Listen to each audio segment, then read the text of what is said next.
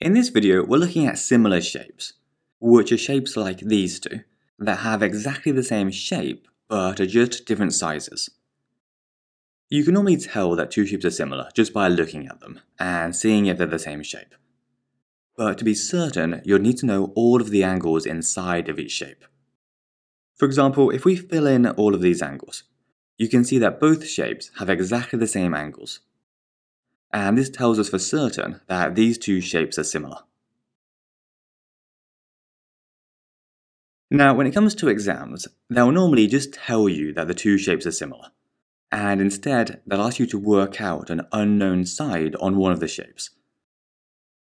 For example, if we look at this question here, we're told that these two shapes are similar, and we're being asked to find the missing side length x. The key to questions like this is to find the scale factor between the two shapes, which is basically how many times bigger the larger shape is than the smaller shape. To find it, we just compare two equivalent sides, like these two bottom sides, and find how many times bigger the larger one is than the smaller one. So because 6 centimeters is 2 times bigger than 3 centimeters, the scale factor here is 2. And if you didn't know that, you could have just divided the larger length of 6 by the smaller length of 3, and that would give you 2, which tells you that 6 is 2 times bigger than 3. A scale factor of 2 means that every length on our larger shape will be 2 times bigger than the equivalent side on our smaller shape.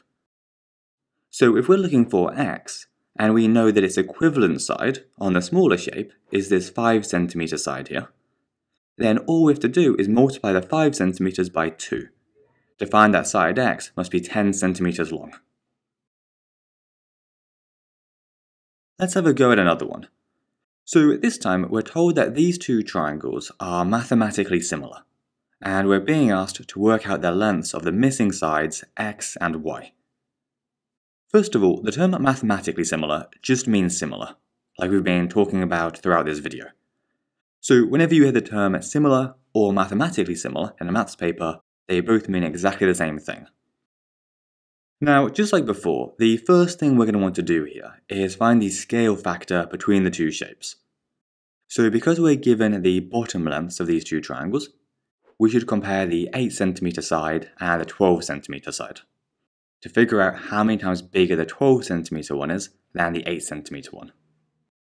And remember that to do that, we just do 12 divided by 8, which is 1.5, meaning that our scale factor is 1.5. So we could say that D is an enlargement of shape C by a scale factor 1.5. Now that we know the scale factor, we can start to work out the missing sides.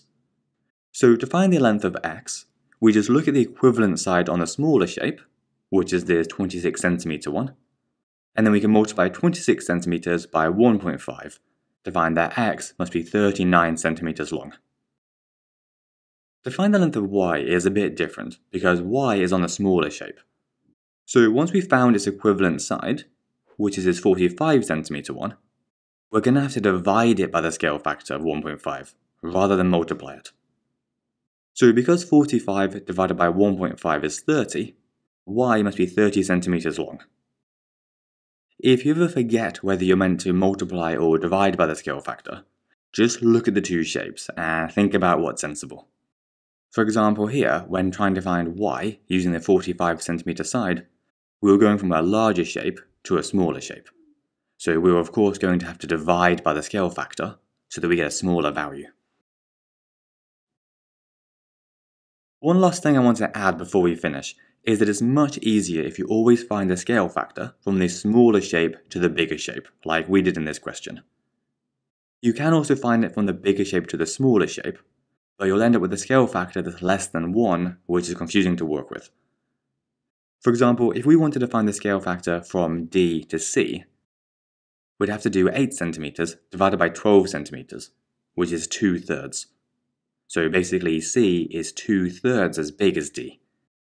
And this is going to be harder for us to work with because it's harder to multiply and divide by a number smaller than 1.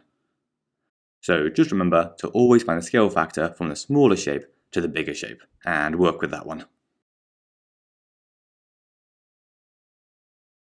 Anyway, that's everything for this video. If you want to practice any questions on this stuff or anything else in science or maths, then head over to our resource website by clicking the link in the top right corner of this screen. And otherwise, we'll see you next time. Thanks.